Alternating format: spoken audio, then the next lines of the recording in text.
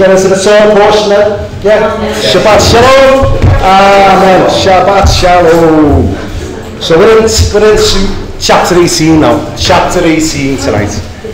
Chapter 18, we left off last week, didn't get loads of time on to finish off last week, but last week we finished off with Moshe sitting on a stone, and Eben, which is the Hebrew, it's got Av and Ben, so it's a picture of the Father and the Son as one, and Moshe was sitting on it, which is all a picture of Psalm 110, sit at my right hand, and all a picture of where we are right now, seated in the Messiah in heavenly places. And what did Moses have to do? Lift his hands. And when his hands got tired, his mates Aaron and Hur come and supported his hands. And it's the psalm we read earlier from Psalm 134. Lift up your hands in the sanctuary and bless Jehovah. And that's not an Old Testament concept, it's what Paul says to Timothy in 1 Timothy chapter 2. He says, I desire that men lift up their hands everywhere and pray. So we've said this in the past, but lifting your hands is such a powerful expression of praise. Lift up our hands in the sanctuary. That's what we need to do. And I love when we all do it together, but you won't feel comfortable doing it publicly unless you can do it privately, on your own, with no one else watching you. Get them hands up in the air. Get them hands up in the air, because it's a powerful thing. It's a powerful thing. So I just wanted to mention that. I've mentioned it loads of times. It's something I do, and it's what King David said in Psalm 141. King David said, let the lifting of my hands be like the evening sacrifice. And that's what we are now. We're a kingdom of priests. We're a royal priesthood, and priests lift their hands as part of the priestly service. So I just want to encourage that, you know, in your own privacy of your own bedroom with your door closed, get your hands up. And the other thing you might say, no shoes on, and your shoes on, because you're on holy ground. Amen. Amen. Amen. If we've got anything on our feet, it's what Ephesians says, our feet are shod with the preparation of the gospel of peace. That's what we all want, Father. Get those gospel shoes on us, Lord. Help us to get them gospel shoes on and to proclaim the gospel. And even in prayer, Lord God, to be praying now for a great outpouring of your Spirit. Father, we're crying out to you, Hosanna, with hands lifted up, crying out for a great move. Amen. Alright, can we just get on with it then now? Chapter 18, it's Jethro now, Yitro in Hebrew, Jethro. Now if you want a bit more of a study on this, last year's message is recorded, or 2 years ago, whatever it was, it's on our list of YouTube, and every year I get hijacked by this, and Jethro just has me off, and I end up talking about Jethro all night, and I don't want to do that tonight. Let's skip through it, and there's plenty of info on a previous message about it, but we will read it. You know, let's read it, but I don't want to spend all night on it tonight. I want to get into the next bit. As I said, it's going to be very Zion tonight. Very Zion. It's Zion now, that's where we belong. So this is Jethro, Yitro, chapter 18. So I'll just read it and just make comments as I go. But all I want to alert you to is this fella is such a hero to so many people, but not to me. Not to me. And when we started this a few years ago, and I first shared this, and when I was studying in the week, I just couldn't shake it. I was like, I'm not having it. This Jethro's not so good at all. He's not so good. And I'd done in my notes for that week. I said, Yitro, friend or foe. Yitro, friend or foe. And I know everyone wasn't quite sure where I was coming from. And then by the end of the night, I think people were pretty much agreeing, oh yeah, I haven't seen it that way before. Because everyone thinks he's some great counsellor, gives Moses this great advice. It's just not the case at all. And then Sonia had put us in touch with Bill Bullock, if you remember. And so Sonia mentioned this guy called Bill Bullock. Quite a few of us have read his portions now. So when I come round to the next year, and it was this portion, and I was studying Bill Bullock's notes, Bill Bullock had copied my notes Well, maybe I hadn't copied my notes. But Bill Bullock's title of his message was Yitro, friends or foe. And I was like, there's not many people who are going to confirm and back this up, but if you want anyone backing it up, Bill Bullock's the man, because he's great, Bill Bullock. And he said the same things, Yitro, friends or foe. He's not what he seems to be, this character. I will give him a bit more credit than I normally do, and I will say that I believe he becomes a believer. I do believe that, but it's like the Bible says, don't put young believers into places of authority. They'll get puffed up and they'll get shipwrecked. And Yitro is an example of this. He might be a wise Midianite and all the rest of it, and he might become a believer, I think he does, but he soon hijacks the whole show. And that's what you'll see. Well, that's interesting. That's interesting. And it just so happens that it's right before chapter 19 and right before we arrive at Sinai, and Yitro is here to put us off the centre and to take our attention away from what is really going on here. And so I don't want to give Yitro that opportunity tonight. I might give him 10 minutes or so. Chapter 18, verse 1. And Yitro, the priest of Midian.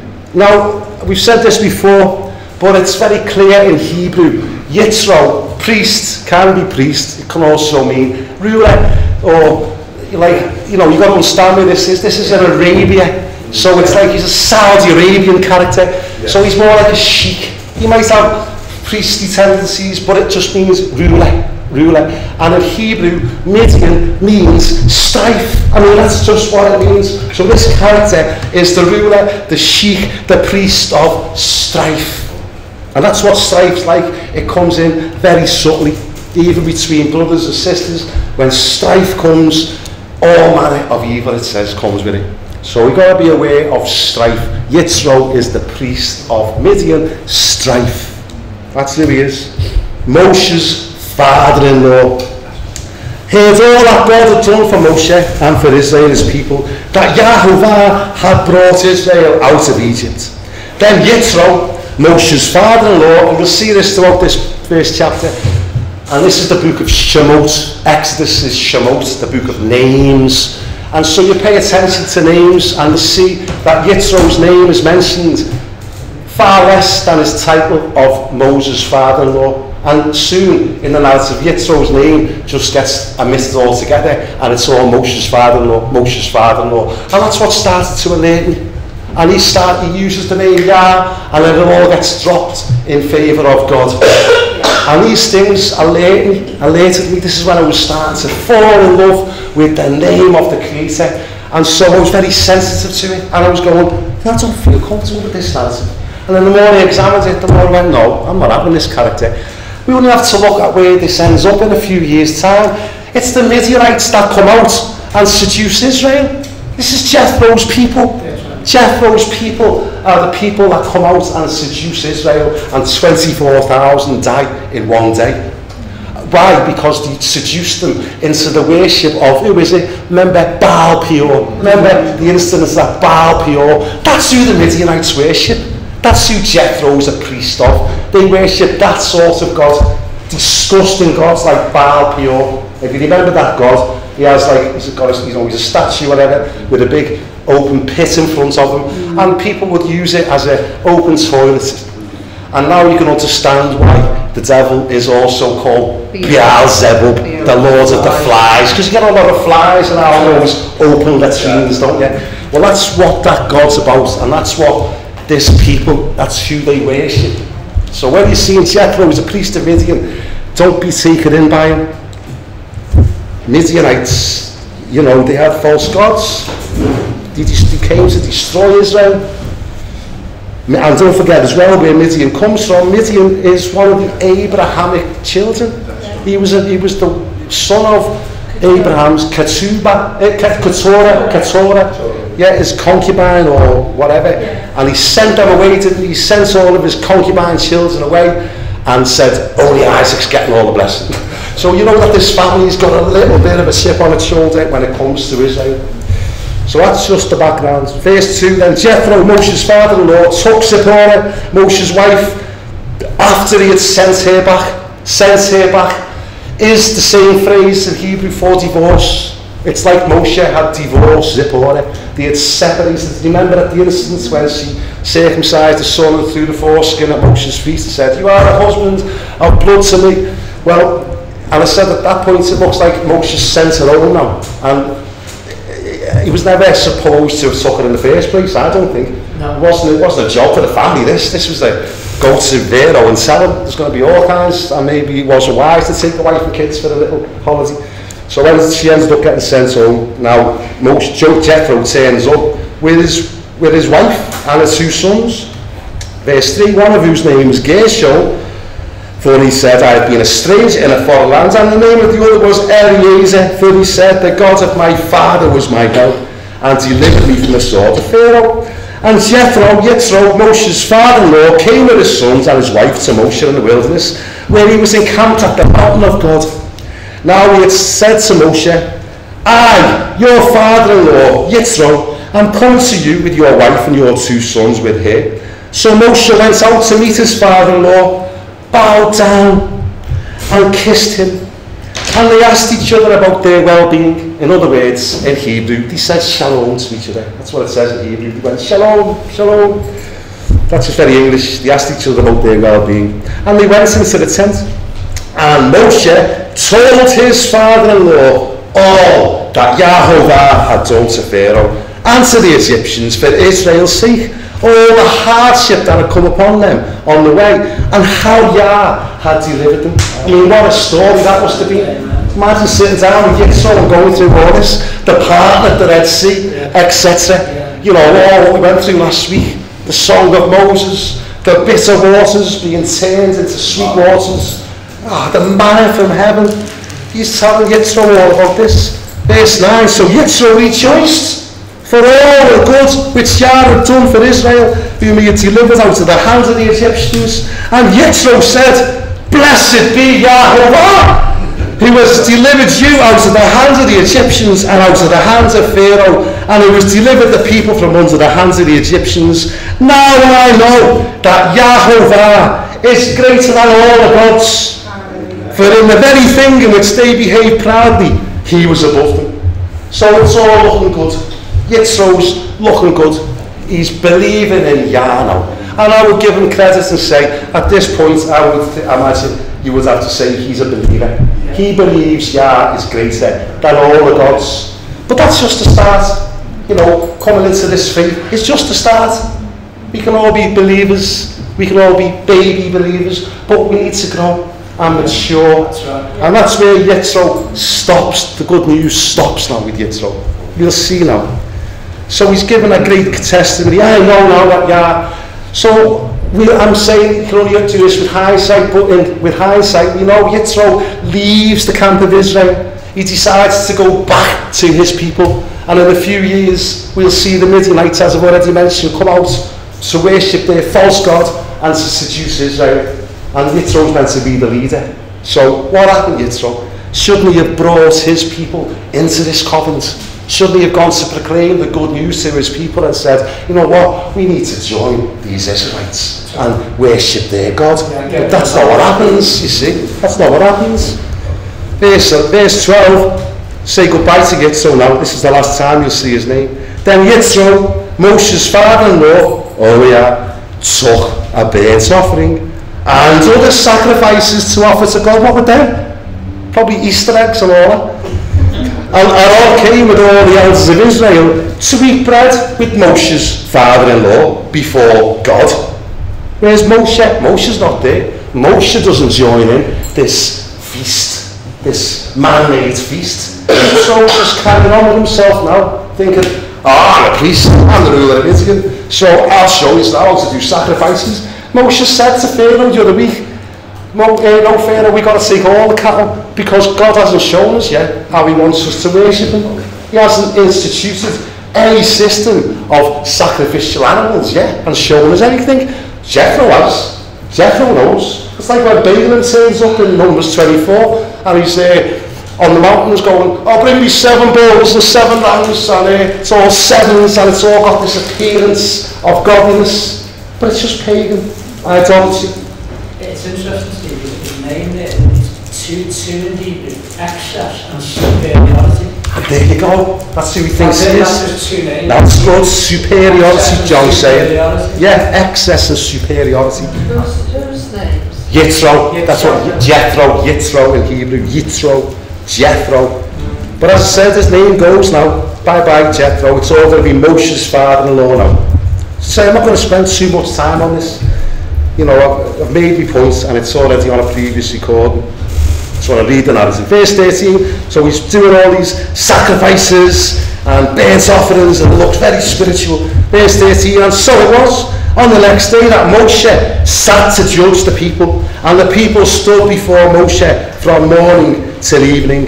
So when Moshe's father-in-law saw that all he did for the people, he said, what is this thing you are doing for the people? Why do you alone sit, and all the people stand before you from morning till evening? And Moshe said to his father-in-law, because the people come to me to inquire of God. When they have a difficulty, they come to me, and I judge between one another, and I make known the statutes of God and his Torah. What's wrong with that? So Moshe's father-in-law, no Jethro anymore, said to him, the thing that you do is not good. Why? You know, it reminds me of when Yeshua was ministering, and he was healing all the multitudes. Imagine someone coming to him and going, oh, it's not good what you're doing. You can't do all this yourself. It's like, why? Why? Why can't I do this? Who are you, Yitro? Why are you imposing your opinions on what God's doing here? God's chose Moshe. God's put Moshe in charge of this. Moshe knows what to teach the people. Why are you interfering, Yitro? Verse 18. So, verse 17, what you'll do is not good. Both you and these people who are with you will surely wear yourselves out. But this thing is too much for you. You're not able to form it by yourself. It sounds wise. So everyone thinks he's a great counsellor, Yitro. Great counsellor. Well, he's just interfering. It's none of his business. Verse 19. Listen now to my voice. I will give you counsel, and God will be with you. Stand before God. This is not the attitude. You bow before God. But Moshe was doing it the other way around before. He was bowing to Yitro. And you can see why he's been with Yitro for 40 years. Yitro took him in when he'd left Egypt. So there's a soul tie. Moshe's very attached to Yitro. He respects him and all that. But Yitro's taking advantage of his place. Stand before God for the people, so that you may bring the difficulties to God, and you shall teach them the statutes and the laws, and show them the way in which they must walk and the work they must do. Moreover, you shall select from the people able men, such as fear God, men of truth, hating covetousness, and place such over them to be rulers of thousands, rulers of hundreds, rulers of 50s, and rulers of 10s. I'm not going to go there now. But when we get to Numbers 31, when God says to Moshe, go and take vengeance on the Midianites. And it's the captains of hundreds and the captains of thousands that are appointed to go and destroy the Midianites. So this plan of Jethro will come back to haunt him in years to come. This is a man-made system. We only have to look further on when it does get a bit too much for Moshe, and then that's when God says to him, right, get 70 people, and I will take up the spirit that's upon you, Moses, and I will put it on them. That was God's plan. 70, take 70 people, and I will anoint them with the same anointing you've got, Moses. That was God's plan. This is man's plan. It's a Nicolaitan structure. It says this in Revelation twice. Yeshua says, I hate the doctrine of the Nicolaitans. Nicolaitans, Nike in Greek, to rule over, to conquer. Laity, the laity, to lord over the laity. These positions of power, these senior pastors, and all of these man-made titles. It's all the same Nicolaitan structure. The flesh loves it and gravitates towards it, and Yitro is just descended here from that beautiful place where he acknowledged that Yahweh was greater than all the gods, but now he's doing it man's way, the way he's always done it. And that is the thing, isn't it? The flesh will always want to go after a man-made structure. It's just horrible, and it's deceived by these things. Yeshua hates the Nicolaitans structure. There's no layers, but one. So, but it sounds, on the face of it, you could understand why for years people have thought that this is a great character. But I'll leave the rest for you and say more information as previously been given. Verse 22, let them judge the people at all times. Then it shall be, every great matter they shall bring to you, but every small matter they themselves shall judge. So it will be easier for you, for they will bear the burden with you. If you do this thing, and God so commands you, wow, I mean, this, unless God has really commanded this, what's going on here? And I don't believe God has commanded it. As I've just said, God's got his way that he'll deal with in time to come. But God commands you, then you will be able to endure. And all this people will also go to their place in peace. Well, we know that doesn't happen, don't we? we know that's not going to happen, because this generation's going to all die in the wilderness. So we know that this prophecy from Jethro doesn't come to pass. It doesn't. Verse 24, so Moshe shamad the voice of his father-in-law, and did all that he said. That should only ever be applied to God. Moshe and the people shamad all that God said and did all he said. This is not good language. Steve, Moses did it. Moses did that. It was his choice. Yeah. Oh yeah, I agree with you, John. I know. That's why I'm saying we've got to be on our toes here. And like we said last week, 1 Corinthians chapter 10, all of this happened, and all of this was written down. Who for? For you, upon whom the end of the ages has come. I mean, Moses messed up a few. He said speaking, didn't he? He struck the rock when he said speaking. Of course. You see what I'm saying? Yes.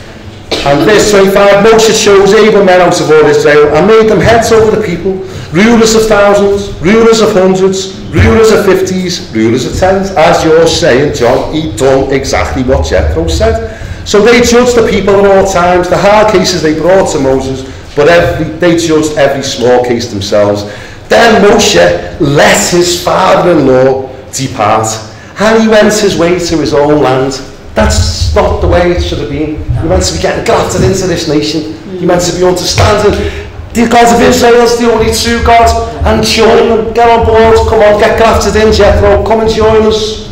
But he goes back to his own land, and history will show us, as I've said a couple of times, how these Midianites will carry on with themselves and what they will do. He doesn't go back to his own people and introduce them to the God Yehovah, because they continue to worship false gods, as the narrative of Torah will prove. Alright, so that's not bad. We've got over Jethro now. That wasn't so bad, John. Said we weren't going to give him much space tonight, so see you, Jethro. Chapter 19. This is where we want to be now. Chapter 19. And as I've been saying all night, this is about Zion. We're going to be going to Mount Sinai, but really the Holy Spirit wants to lead us to Mount Zion. That's what he wants to do, and we're going to get into that tonight. So I want to read more than normally out of the New Testament a lot tonight. A lot of times we have referenced, Galatians 4, Hebrews 12, but tonight I want to spend the time and read them scriptures together. Just spend time and read them together. Because there's only 2 chapters to go. It's only a short one tonight.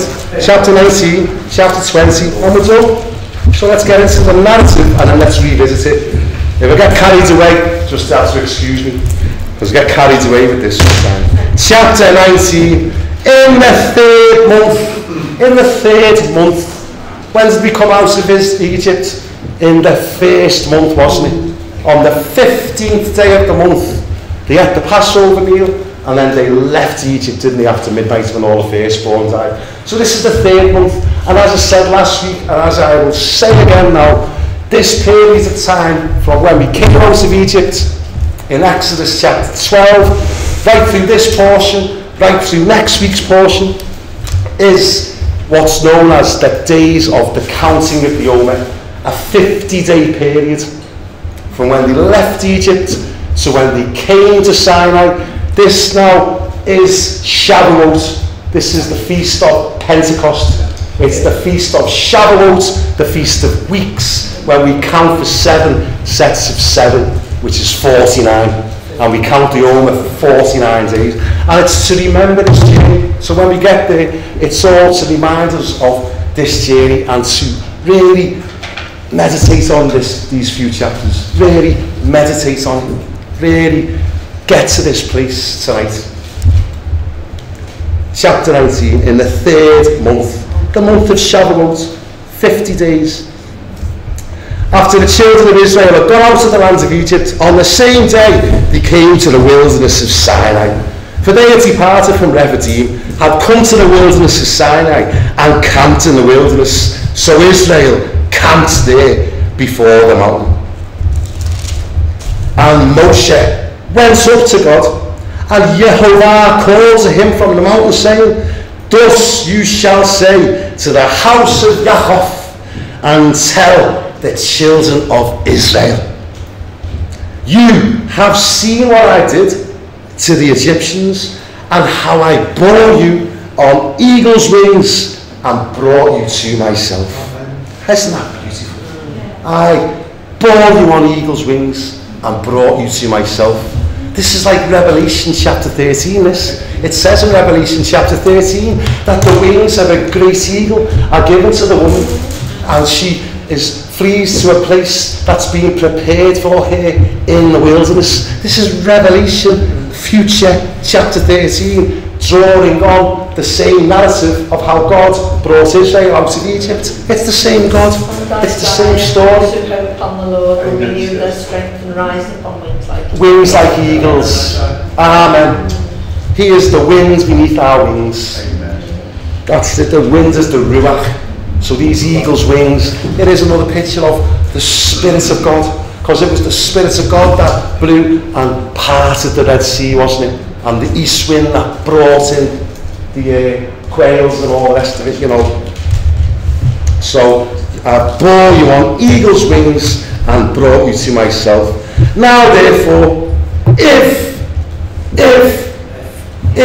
you will indeed shema my voice, and shomer with the R at the end, like Shema, keep my covenant, then you shall be a special treasure. This is what Lynn always gets mixed up with. It's an am segura, isn't it? Am segura. Am segura. But Lynn always calls it a ham segura. Am segura is people, and segura, treasure. My special treasure. And it's a reference to a treasure so special that only the king could touch it. It was his treasure. It was only for him to hold. Special treasure. If you will hear my voice and keep my covenant, you will be an am segura, a special treasure to me above all people, for all the earth is mine, and you shall be to me a kingdom of priests. Kingdom of priests, and a holy nation.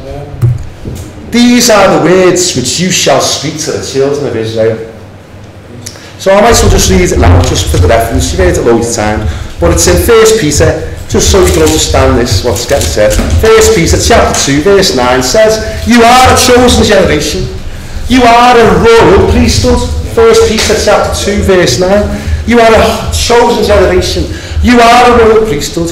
You are the holy nation, his own special people, and segura, that you may proclaim the praises of him who called you out of darkness into his marvellous light, who once were not a people, but now you are now the people of God, who have not obtained mercy, but now you have obtained mercy. So that's just what Peter's telling us, that now in this new covenant, now all of those of us who are in the Messiah, we are in fact the royal priesthood now.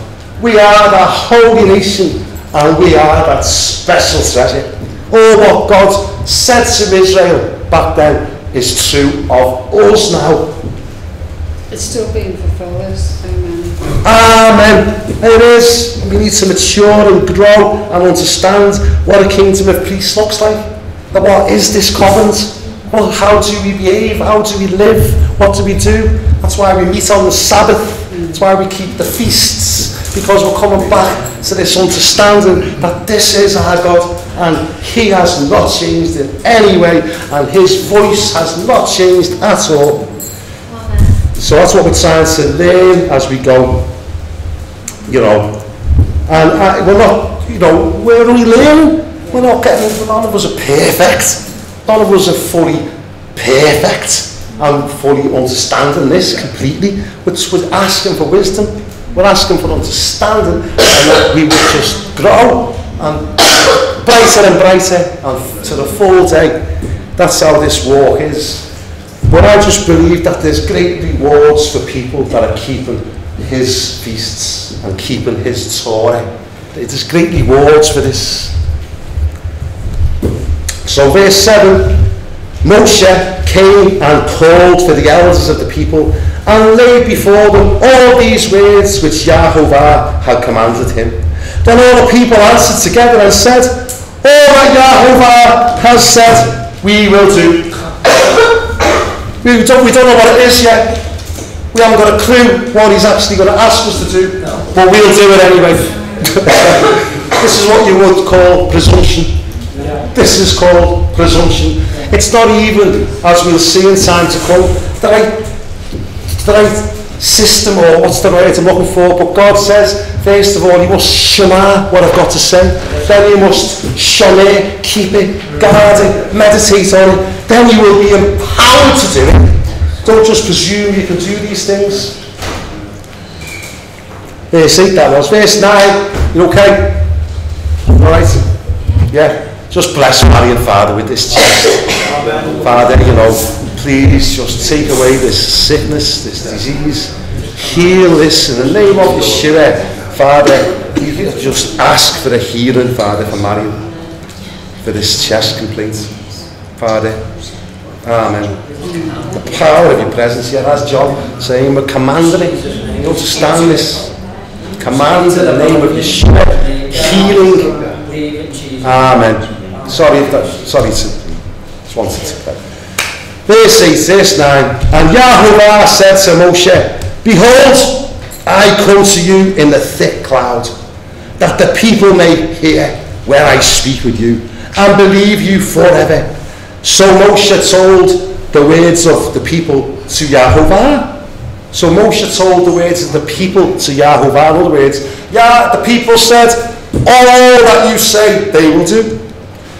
Then Yah said to Moshe, go to the people and consecrate them today and tomorrow, and let them wash the clothes. I mean, is it, you know, by all accounts, there's over 2 million people here in the wilderness. So it's not like they're going down to the bagwash, do you know what I mean, to wash the clothes. No, but they needed a bit of a wash. You know what I'm saying? You've had to go 40, 50 days here in the wilderness. Jesus is going to come back in the cloud as well. Yeah, great.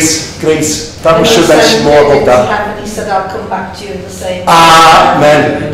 Did you hear what Marion said there? Yeshua ascended to heaven on the clouds, and the angel said he is going to come back in like manner. And we see that, don't we, that he's going to come as one seated on a cloud. This is what Daniel seen, wasn't it? He saw one like the Son of Man on the clouds. So that's a good point. This is very messianic, this. Then Yahovah said to him, it's now verse 11, let them be ready for the third day. For on the third day, Yahovah will come down upon Mount Sinai in the sight of all the people. You shall set bounds for the people all around, saying, take heed to yourselves, that you do not go up to the mountain nor touch its base. Whoever touches the mountain shall surely be put to death. Not a hand shall touch him, but he shall surely be stoned or shot with an arrow. Whether man or beast, he shall not live. When the shofar sounds strong, they shall come near the mountain.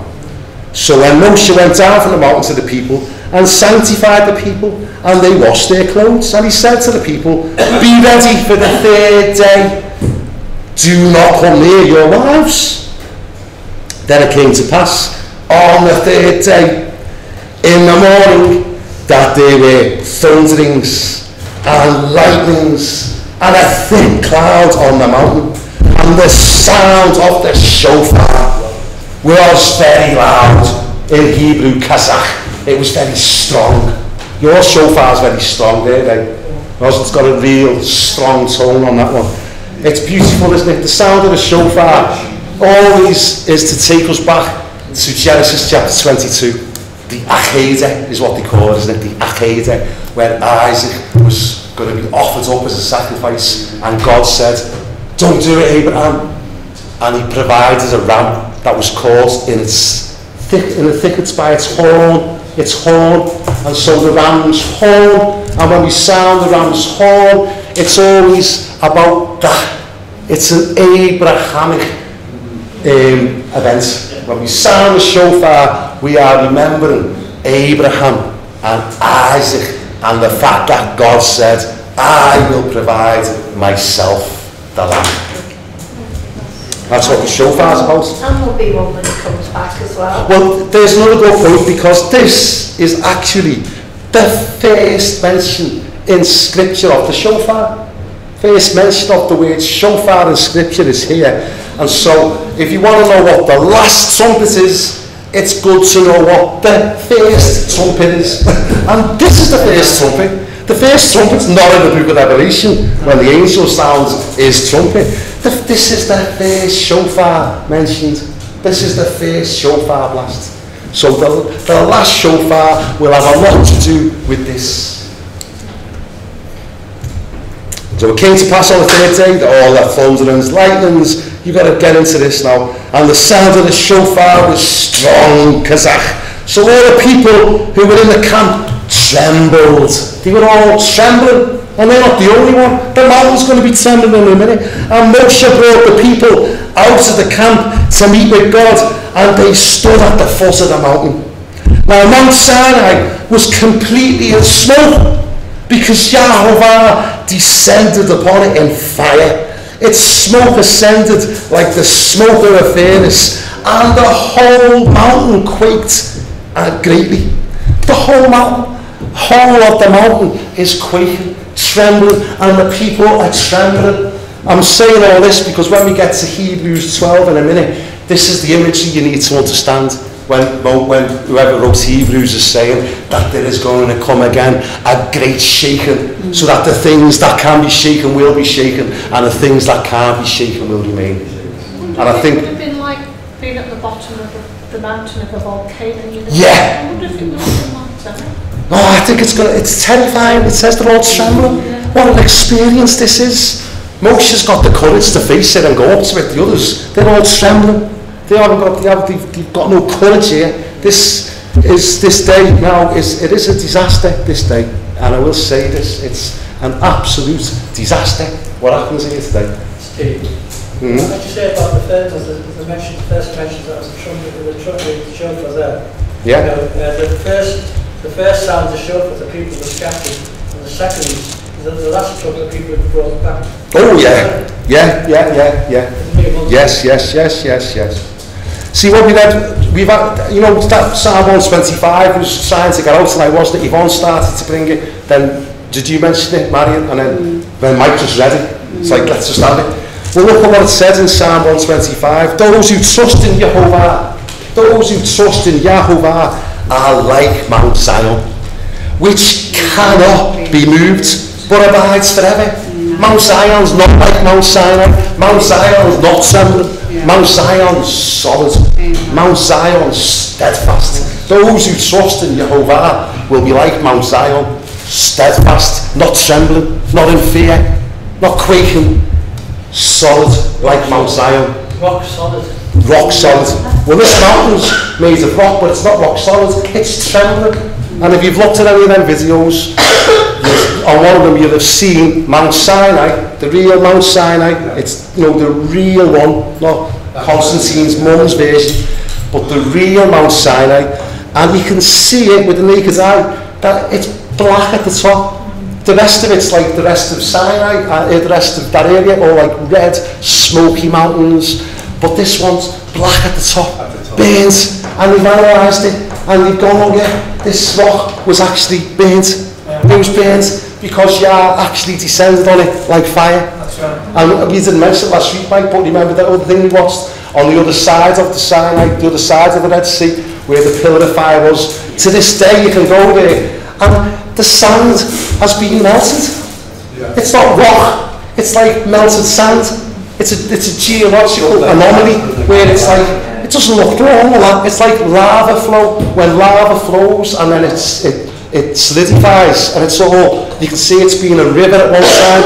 Well, the sand on the shores of the Gulf of Aqaba, I like that, in places where there's a real pillar of fire that melted the sand and made it into a molten. It becomes crystalline when you get too big. It's amazing, and Sinai is there to this day as a testimony to these things. This event happened. It's silica.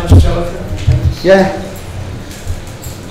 Right, verse 19, and then when the blast of the trumpet sounded strong and became stronger and stronger, Moshe spoke and God answered him by voice. Then Yehovah came down upon Mount Sinai on the top of the mountain, and Yehovah called Moshe to the top of the mountain, and Moshe went up. Brave Moshe. He's already heard the voice of God, Moshe hasn't. It was at this very mountain that God first appeared to Moshe, wasn't it? In a burning bush, and spoke to him from the midst of the burning bush. And he said to him, this will be a sign to you, Moshe, when you come back to this mountain. When you come back to this mountain and worship me, this will be a sign to you. And Moshe's back at his mountain. He's like, wow, this is amazing. Moshe's got the courage to go up. The other people are trembling. And Yehovah in verse 21 said to Moshe, Moshe, just go up. And I'm not being funny, it's not just some hill. It's the biggest mountain in this area of Arabia. It's like it's a hike. It's like just going for a walk. It's a massive mountain. And Moshe's 80. And he's just gone up to the top of the mountain. And now Yah says to him, go down of all the people, lest they break through to gaze at Yehovah, and many of them perish. Also let the priests who come here consecrate themselves, lest Yehovah break out against them. But Moshe doesn't fancy going down again. And Moshe says to Yah, the people cannot go up to Mount Sinai, for you already have warned us, saying, set bounds around the mountain and consecrate it. You know, in other words, I've done all that. It sounds that they won't be coming anywhere near the mountain. We've already set up a boundary. Yah says to him, verse 24, away, get down, and then come up, you and Aaron with you. But do not let the priests and the people break through to come up to Yehovah, lest he break out against them. So Moshe went down to the people and spoke to them. Amen. Right, we've only got one chapter to go, so we're all right. We've got half an hour to go. I want to just wonder when we should. Let's just carry on, and then we'll get into our Galatians and all that. Let's just read the rest of this. So, little pause. Hallelujah. Thank you, Father. Thank you for this narrative, Father. Please give us wisdom and understanding. Please, Father, this event, we know it's a historical event, but we know right now what you're about to say. Your name, Yehovah, means that you, where you are, and you will be. Amen. So we know that although this is history, this is right now bang up to date, and this is future. So please, Father, help us all now to have ears to hear. If there's any inability in us to not hear, then please heal us of it. Please give us hearts to hear. Heal us of hardness of heart, and give us pure, clean hearts. Amen. Because this is, we say this a lot here, don't we? You've quoted this one as well, Psalm 95 quite a bit. Psalm 95 says, doesn't it? Today, if you hear his voice, do not be like them, and don't harden your heart like they did. This is all an example to us. And all I want to do for the rest of this night now is speak these words and then get into the New Testament which will prove to us that these words and this covenant is for us. Not done away with, not nailed to the cross, not this covenant, not these words of the God who is the same yesterday, today and forever. And Hebrews will make this clear to us, and we'll probably next week or in future get more into Hebrews chapters 3 and 4. But if you would just read Hebrews chapters 3 and 4 yourself, you will see Psalm 95 getting referred to on a number of occasions in chapters 3 and 4 of Hebrews, and it's all leading to the place where it says that the word of God is sharper than a two-edged sword and able to divide between soul and spirit. This is what it's this word of God it's talking about. When you read the context of Hebrews 3 and 4, it's talking about this event and the fact that they did not have faith and they had hard hearts because of unbelief, and it did not profit them, and these people perished in the wilderness. And so therefore, for you now, don't let that be the case for you. No, strive to enter this rest, it's saying. It's all in this context, so I'll leave that to you. Hebrews 3 and 4. Chapter 20. Chapter 20. Now this is interesting. You know, some people here might have been Catholics, I don't know. And some people here might have been Anglicans. Well, if you're a Catholic or an Anglican, you've had the wrong 10 Commandments given to you. Because neither the Catholic or the Church of England commandments have the first commandment. They haven't got them. The Catholic version of the commandments is, the first one is, I, the Lord your God, you shall have no other gods besides me. That's the Catholic's first one. The Protestant first one is, you shall have no other gods but me. The Hebrew and the real biblical version is this, and God spoke all these words to Moshe, saying, I am Yahovah, your Elohim, who brought you out of the land of Egypt, out of the house of bondage. It's like the church have tried to disconnect us from our Hebrew roots and tried to disconnect us from this story to make out that the church was born in Acts. It's like, what a load of nonsense. I mean, don't get me wrong, the church, the assembly was filled with the Spirit of Acts. You know, when they were filled with the Spirit, maybe what these people could have experienced if they would have listened could have happened to them. But in Acts, the church wasn't invented. The church was filled with the Spirit, but it wasn't invented, was it? Because this is the assembly in the wilderness, right here, right now. And this first commandment or first word, these aren't really 10 commandments. They are the 10 words. It says, doesn't it, in Hebrew? The dibarot, the words. This is not a commandment, is it? I am Yahovah, your Elohim. But the point of this is this has got to be each and every person's experience.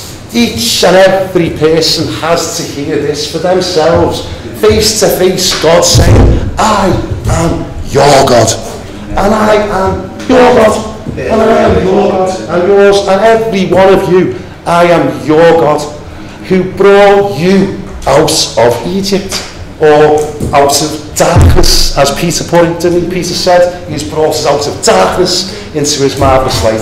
So this is that message that each person needs to understand, that I am Yahovah, your Elohim. And Yahovah means I was. Before the foundations of the world, I chose you.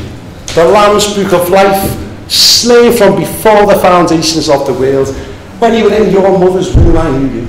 I always have been your God. And I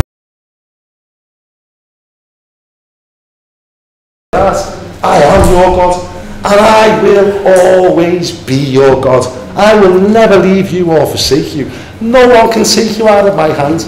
This is the gospel we need to believe in. And this is the first of the words to establish, personally, I am your God. And I always will be your God. So you can have a quick revelation on that one. It's very brief. You know when he said, he was saying, I am Yahweh, your creator. as well. Yeah. I am Yahweh. Yeah, You say, Shema, your creator. Yeah. And if you get a revelation that he's your creator, you won't want any other Yahweh. Yeah. Amen. That's what that's why he's saying next, isn't it, in verse 3, you shall have no other gods before me. Because there isn't any gods. Yeah, he's proven that, hasn't he? Just proven that to Israel. It's by God, by destroying the whole pantheon of Egyptian false gods. He's just destroyed them all. Yeah. And he's made it clear. And that's why for us now, all these years later, that's why this is so important to us that we relate to this story. You know, we need to understand that this is our story. At the Passover meal, in the way the Jews do it, the Haggadah, we are encouraged there. Everyone needs to know that they were part of this journey. We were in the loins of our fathers going through the Red Sea, and it has to be a personal journey. And all of this, as Paul said, it's all written for your instruction, all this. So that's the first. And in the Hebrew scriptures, it's so easy to identify because they'll have an Aleph next to this. Yeah. Aleph indicating this is the first commandment. And then at the second one, there'll be a bait to say number 2. That's how it works. So it's so easily identified in the Hebrew scriptures what the numbers of these commandments are, or these words are, these thoughts. It's like Yeshua said, out the abundance of the heart, the mouth speaks. Well, this is the abundance of God's heart here. This is the abundance of God's heart pouring forth his words. You know, this is the God who said, let there be light, and there was light. And this is the God who is speaking his creative words into us, saying, look, I'm your God. Don't have any other gods before me. It's like this is prophetic empowerment, this. If you will hear these words, it will change us. It will make us more in his image. It will bring us more into the glory to glory walk that we're meant to be in here. We're meant to be the Shema people of God, and Shemaing his voice will have awesome impact on our lives. It'll make us bow the knee. We'll just submit. It will win us. It will win our hearts, and it will win our minds if we will hear it. And that's the battle here. Will we hear it or not? And a lot of us have come out of a lot of tradition where we've been told, "Oh, we don't have to listen to this. This has all been nailed to the cross." What's that mean? What a load of nonsense. But these are the lies that we have inherited from our fathers. This is what Daniel chapter 7 said, wasn't it? Daniel chapter 7, talking about the Antichrist, he will seek to take away the times and the Torah.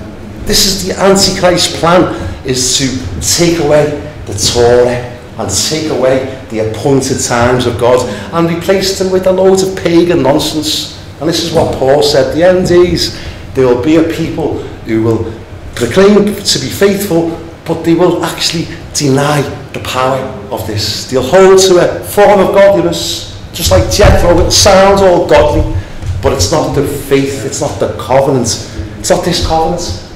You only have to break it in one area and you broke the lot, James says. And Satan knows this. You know, the one who's attacked more than any other, I would say, is the Sabbath. You know, it's the one that's been attacked, the one that's been taken away from us as Christians and being replaced with the first day of the week.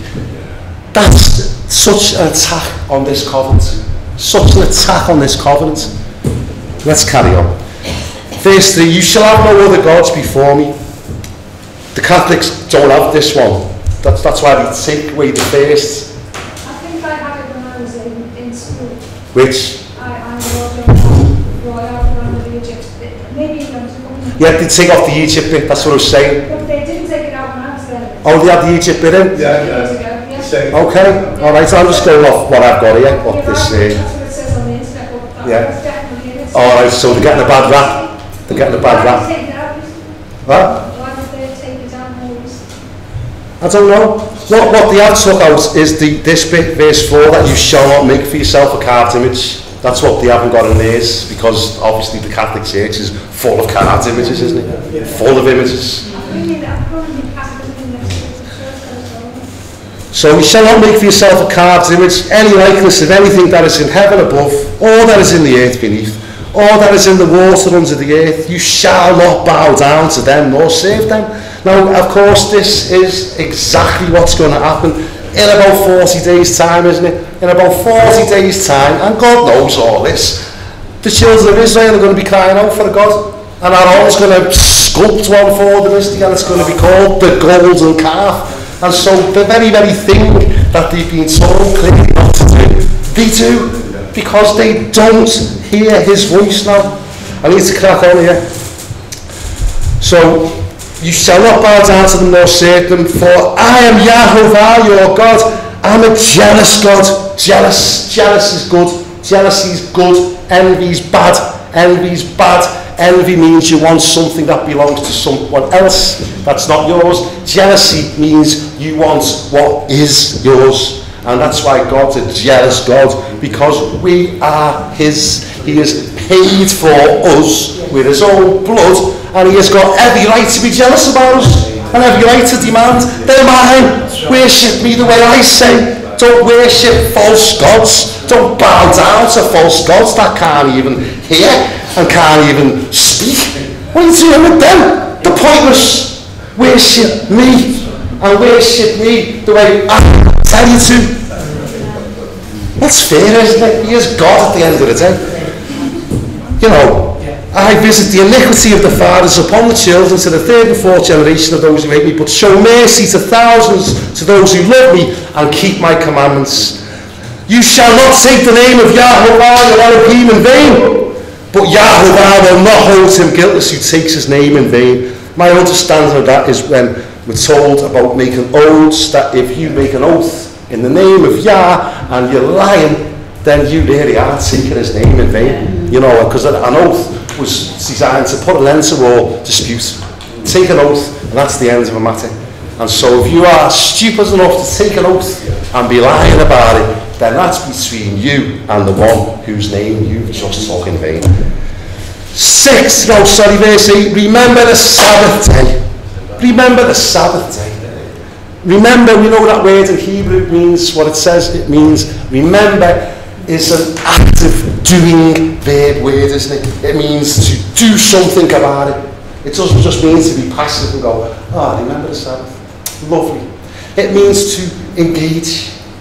Do something about this. And we say it every week, but it's a lot of people get stuck in the, you can't do that, you can't do that, oh, I did that. It's not about that. There is things that we're not meant to do. But if you don't know what you're supposed to be doing, then I would suggest you're a little bit legalistic.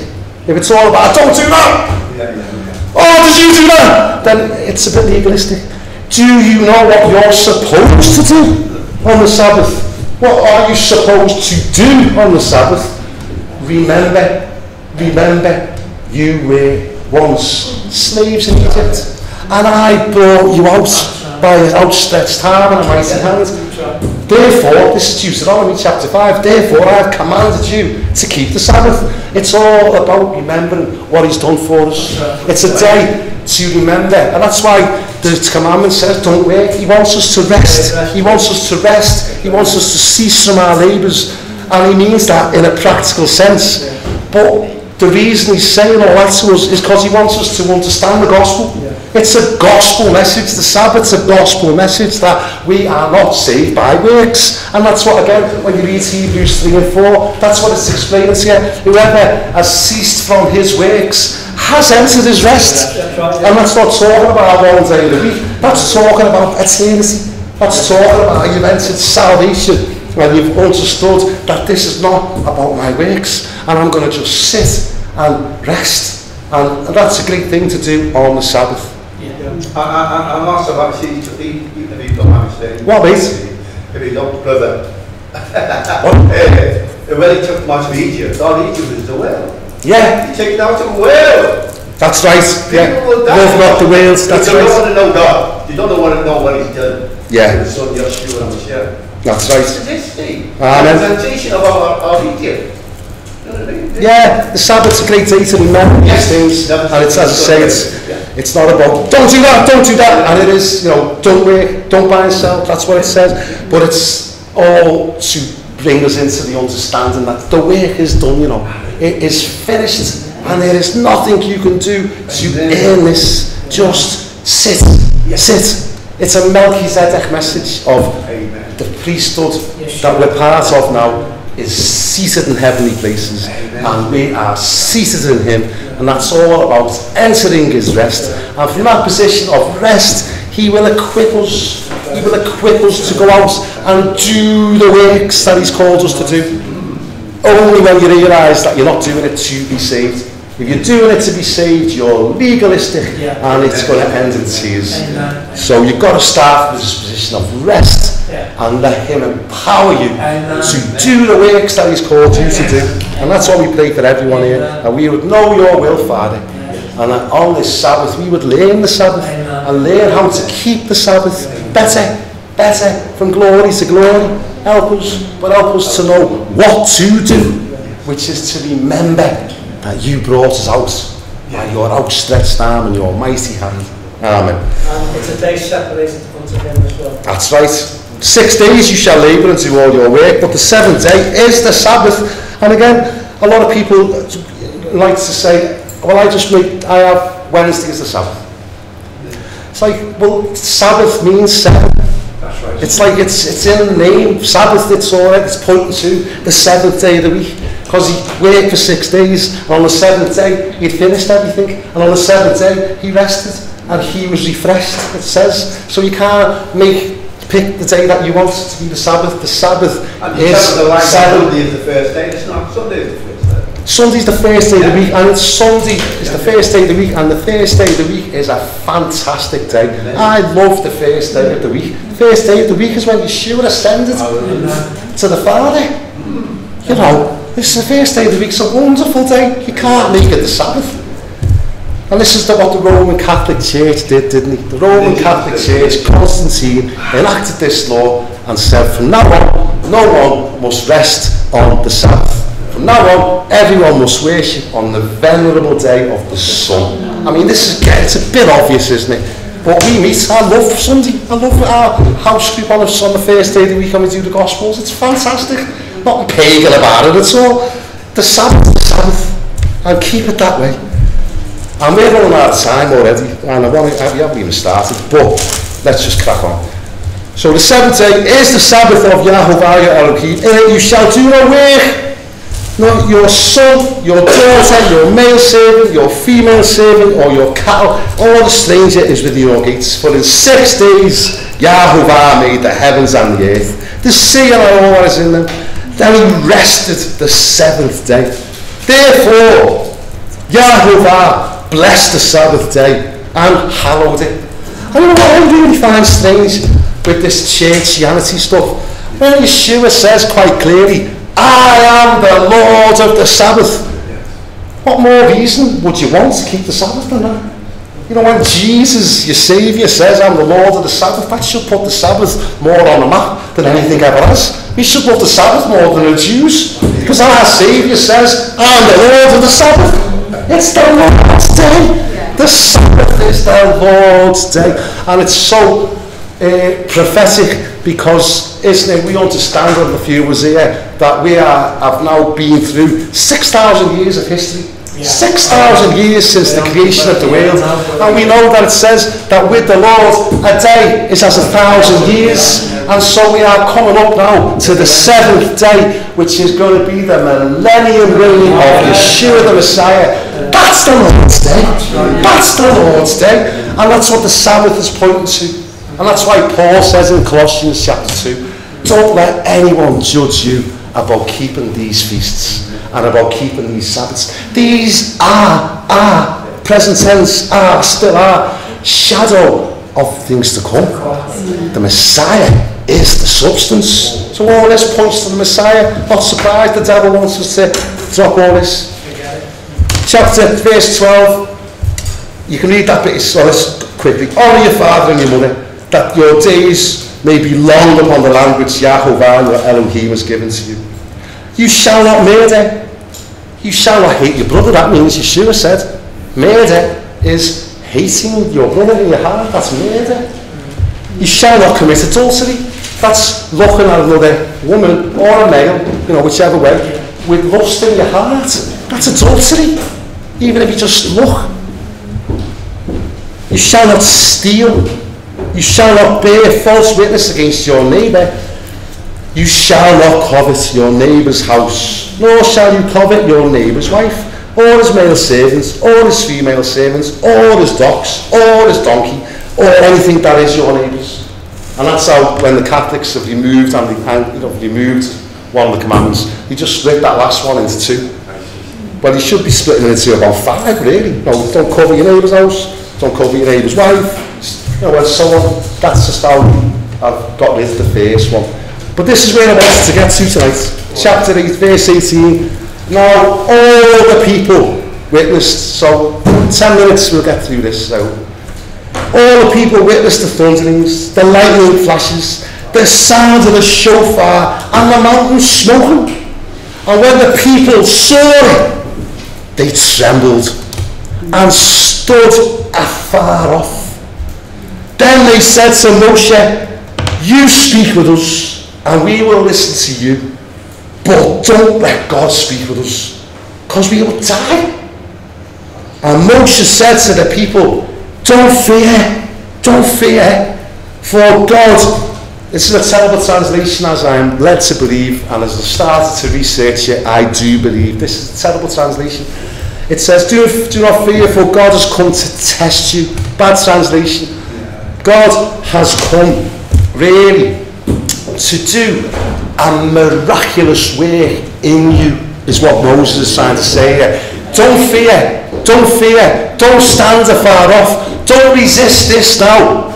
Just because you're scared and the mountain's trembling and there's fire and shofars, don't be scared. No, don't be afraid. Yahovah has come to perform a miraculous work in you. This is what Moshe is trying to say to them. So that, look at this, that his fear may be in you, may be before you, so that you may not sin. This is what God wants to do here. The purpose of this encounter here is that a miraculous change of heart would take place in the people, and that then they would not sin. This is the new covenant, you know. This is, should be hearing this. If you're familiar with your Bibles, you should be familiar now with this language. This is the language that John is using in 1 John. And he says, little children, I am writing this to you so that you may not sin. Same language as this. He says later on, those who are born of God cannot sin. Cannot sin. That's what it says. Talking about our new spirit, our new heart. Doesn't sin, doesn't want to sin. Our flesh wants to sin. Within about 24 hours a day, we've said this, the flesh wages war against the spirit. That's what goes on. But our spirits now, our inner man, our new hearts, perfect. It's the mind that needs renewing. Yeah, we need to renew our minds, that's right. But what Moses is saying here, the intention of God here was to do a miraculous work in the people.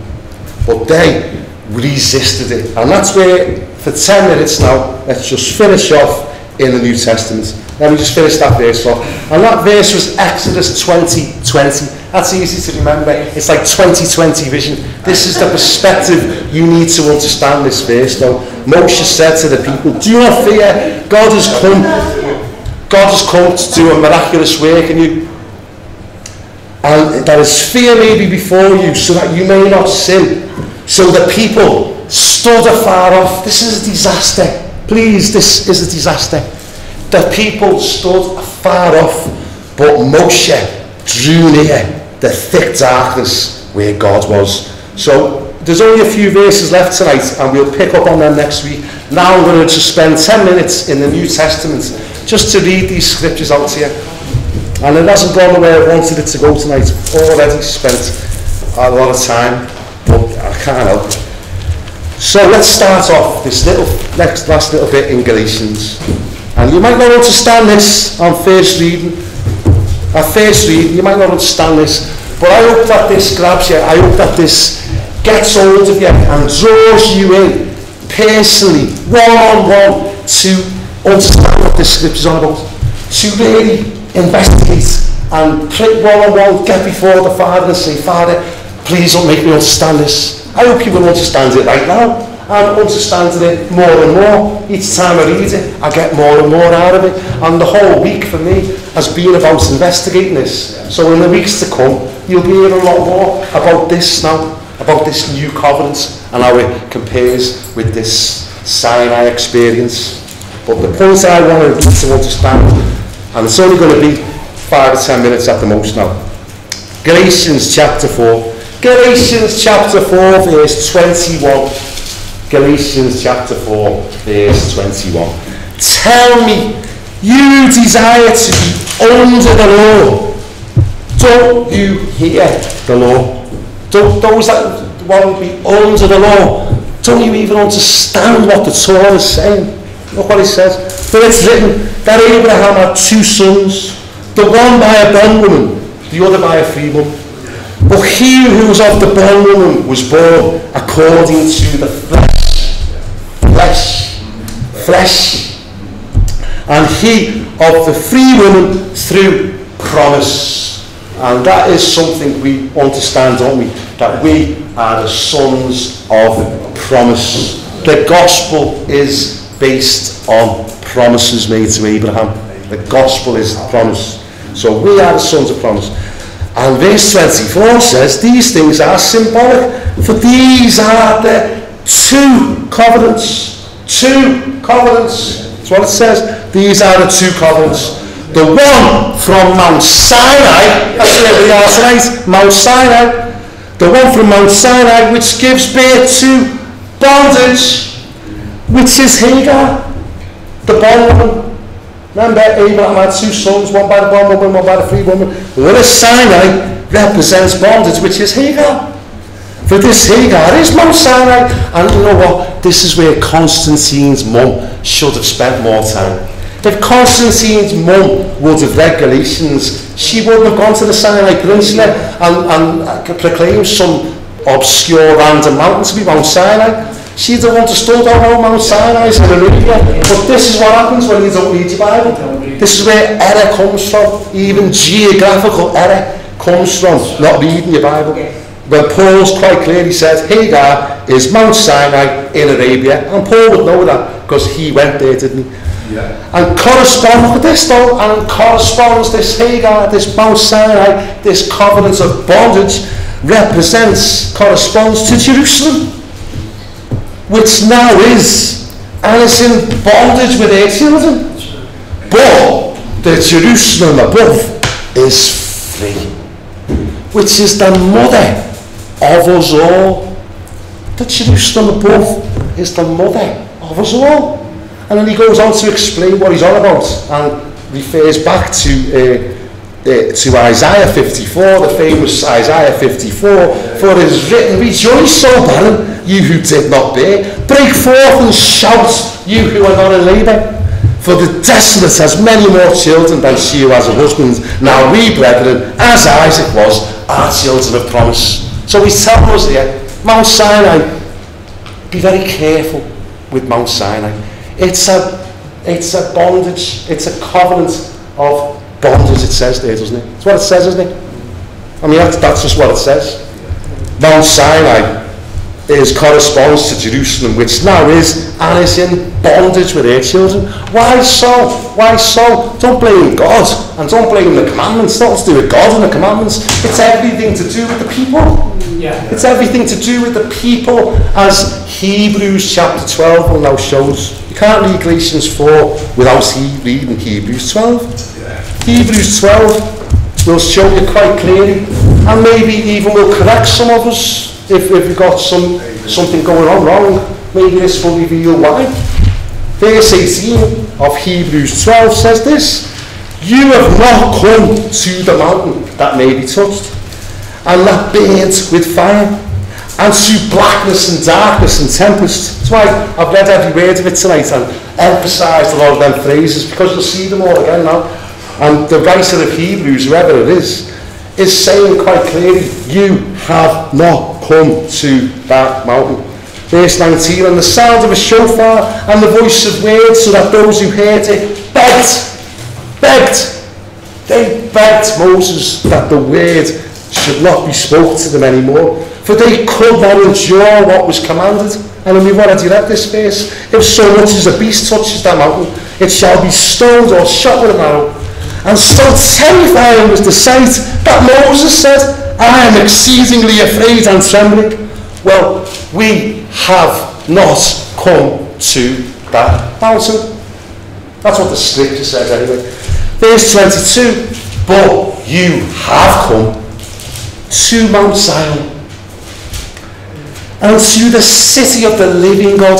So what Paul was saying was that there's two Jerusalems here. There's an earthly Jerusalem and there's a heavenly Jerusalem. The earthly Jerusalem is in bondage. It's Mount Sinai. There's a heavenly Jerusalem and a mountain called Mount Zion. That's where you have come to. And Mount Zion isn't a tourist mountain. Mount Zion's not going, oh, it's all done away with now. Mount Zion hasn't changed the calendar. Mount Zion hasn't changed the Sabbath to the first day of the week, or any day that you choose. Mount Zion hasn't done that, and we'll prove it. So you have to just stick with us. You've come to Mount Zion, to the city of the living God, the heavenly Jerusalem, to an innumerable company of angels, to the, mine's horrible translation, George is good. What's yours saying now, George? To myriads of angels in festive assembly. To the festive assembly. Mine says if anyone says the general assembly, that's horrible. Sounds like you're going to the Transport and General Workers Union conference. And Arthur Scargill's going to be there, telling you all to go out on strike. To the general assembly, to the, George says the festive assembly. That's what this assembly is. We are a festive assembly. We love the feasts of God, the feasts of Yahovah. That's what this is. Mount Zion hasn't done away with the feasts. We've come to the festive assembly and to the congregation of the firstborn. It says festal gathering. Festal gathering, that's beautiful. That's what we've come to. We're a festive people, and we've come to the festal gathering and the assembly of the firstborn, who are registered in heaven. That's what Yeshua said. Don't rejoice that demons are subject to you.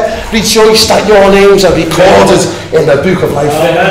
Rejoice that your names are recorded in heaven. We come to the God, the judge of all, to the Spirit of just men made perfect, to Yeshua, the mediator of the new covenant, and to the blood of sprinkling that speaks better things than that of Abel. Now here's the point. Here's the point. Verse 25. See that you that have come to Mount Zion, see that you do not refuse him who speaks. For if they did not escape who refused him, you can see what it's saying there, can't you? They refused him. When they said to Moses, you go and talk to him, will you? Yeah. We don't want to hear his voice. His voice will kill us. If you read Deuteronomy chapter 7, you get Moses' version of it, Moses' repeat of it all, and you get a little bit more insight when Moses is relaying how the people came to him and said, don't let us hear this voice, it's going to kill us, this voice. You go and speak to him, Moses, you go and speak to him. It's a disaster, because they refused him. They refused a one-on-one, face-to-face encounter with the living God, just like a lot of churchianity is. A lot of churchianity is that a lot of people think they'll be able to hide behind their pastor, and Yeshua will be like that. You can't hide behind your pastor, mate. I'll deal with your pastor later, but right now it's between me and you. And why do you call me Lord, Lord? Well, you don't even do what I say. Why do you call me Lord if you don't do what I've said to do? This is what this is saying now. See, make sure that you don't refuse him who speaks, for if they did not escape who refused him, who spoke on earth, much more shall we not escape if we turn away from him who speaks from heaven, whose voice then shook the earth. That's why I mentioned them trembling mountains. His voice shook the earth.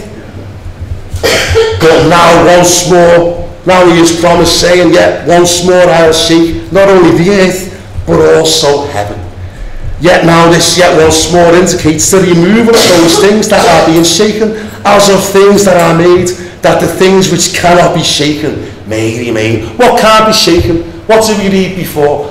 Those who trust in Yahovah are like Mount Zion, who is established and firm.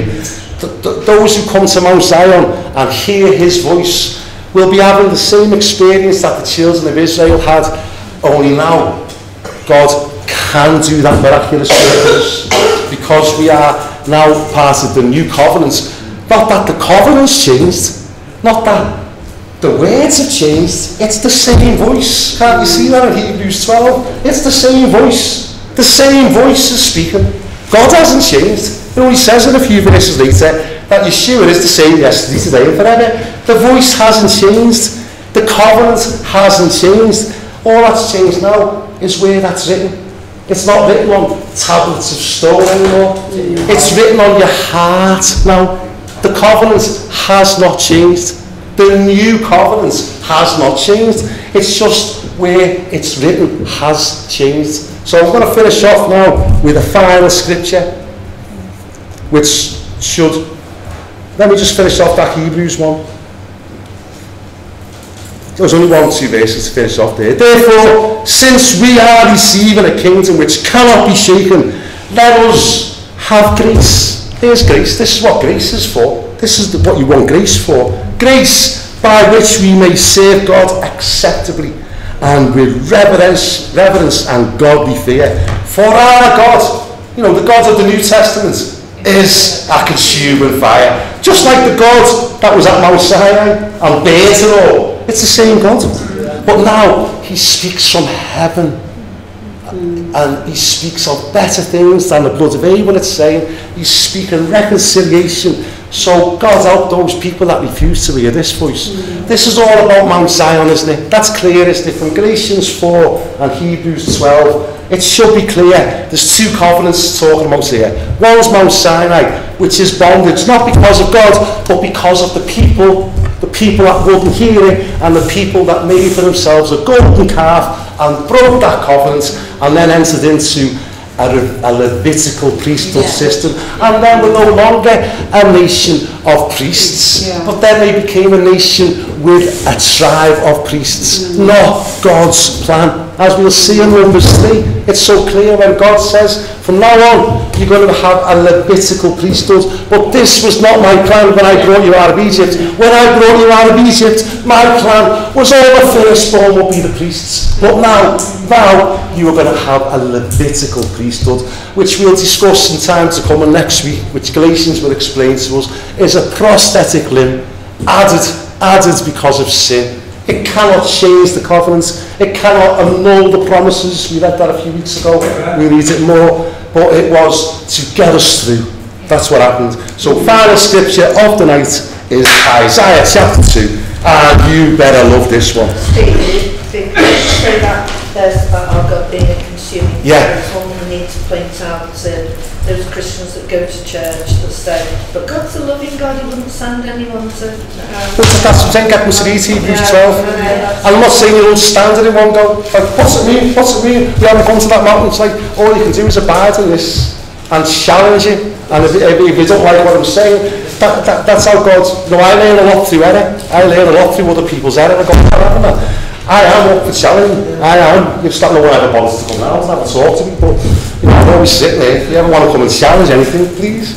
I'm just, you know. I've been to events that go total there the Lord as well, because he speaks about shaking, doesn't he? Yeah. Yeah. So I want you to just know now what to expect from this Mount Zion. I've made the case tonight that I've made the case, the Bible makes the case, that although we're reading the Torah portion, it's all about Mount Sinai, the Holy Spirit, the Father, wants us to divert our attention from Sinai, because we haven't come there. What's the point of going there? We haven't come there. We want to get our attention off Sinai onto Zion. Zion. Sound like Bob Marley. Chapter 2 of Isaiah. Chapter 2 of Isaiah. Chapter 2 of Isaiah. We need to understand this. Now it shall come to pass, verse 2, chapter 2, verse 2, it shall come to pass. So let God be true and every man a liar.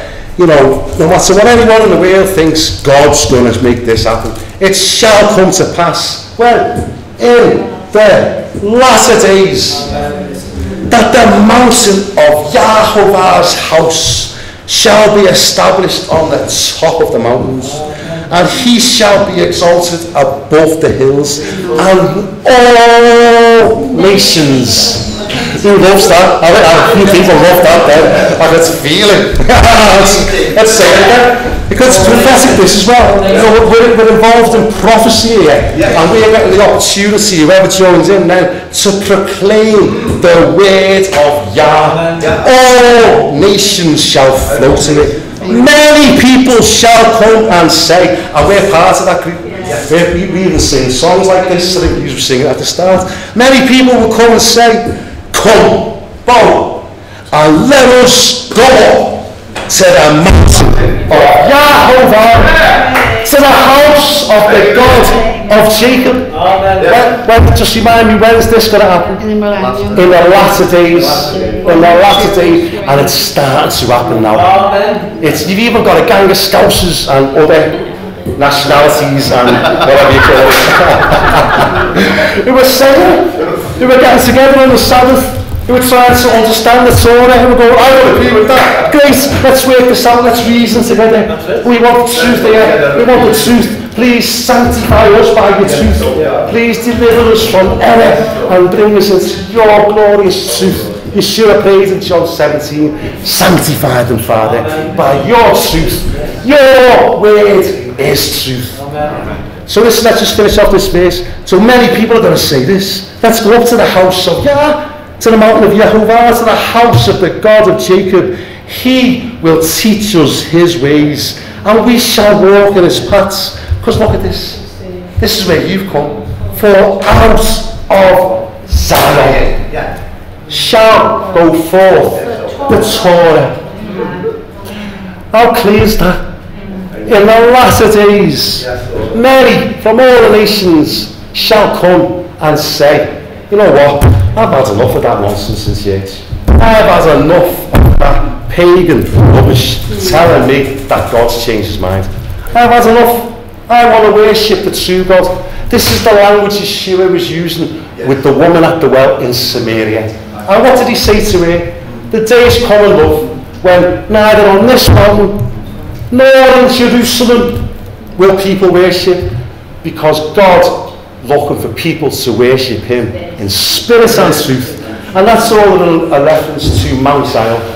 To Mount Zion, which is a physical mountain, but much more than that, it's a spiritual mountain. And out of Zion shall go forth the Torah. So I hope you can understand that, but I don't expect you to grasp everything. Just please consider these things now, because we're in that portion now. Next week is just a continuation, you know. Next week just continues the divine flow of speech from the creator of the universe, telling us how to be the holy nation, how to be his special people and his kingdom of priests. It's going to continue next week. Sorry, that verse 4 says, he shall judge between the nations and shall decide disputes between many people. Yeah. And they shall beat the sword. So it's not like Moses, like he's going to do it. It's God and God. Amen. Do it. Amen. Well, the Messiah is a prophet like Moses, isn't he? Amen. Moses is. Yeah. I see that as Yeshua. Of course it is. Of course it is. Because after the tribulation,